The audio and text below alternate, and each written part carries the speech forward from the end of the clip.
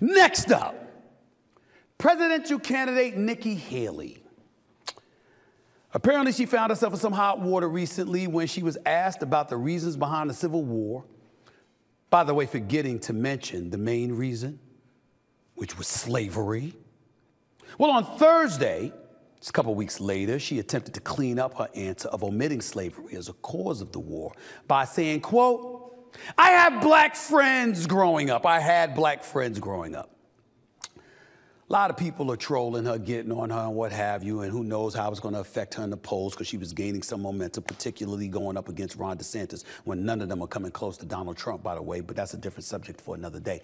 Let me say this to white folks out there who have black friends.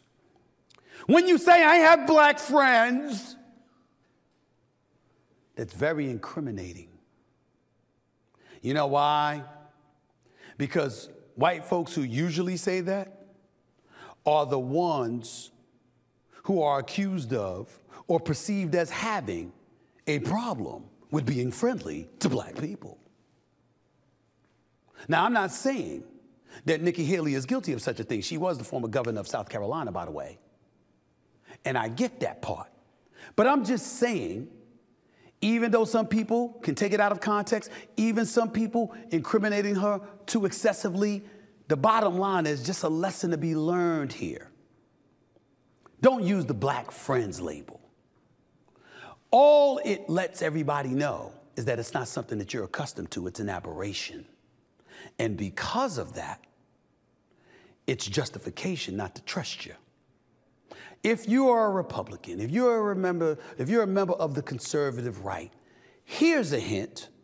There's an abundance of black folks out there who share your ideology and your ideological beliefs. Just be seen with them, hang with them. Like-minded folks in terms of their ideology, hanging out with one another, regardless of race, ethnicity, etc. If you just do that, that will go a long way. On far too many occasions, it's something I once told late Senator John McCain, God rest his soul, when he was running for election against Barack Obama. I said the biggest problem with the Republican Party is the fact that every time you see an abundance of them, it's only them around who happen to be white. You rarely see anybody black around them. I didn't say never, I said rarely. And I think former Speaker of the House, Mr. McCarthy, said it best, I don't know whether it was weeks ago or months ago. And he talked about looking at the Democratic Party and seeing a semblance of America, and looking at the Republican Party and seeing the most posh, affluent country club in America. I'm paraphrasing, but I believe I got that quote right. It's just something to think about. It's just something to think about. I'm a registered independent.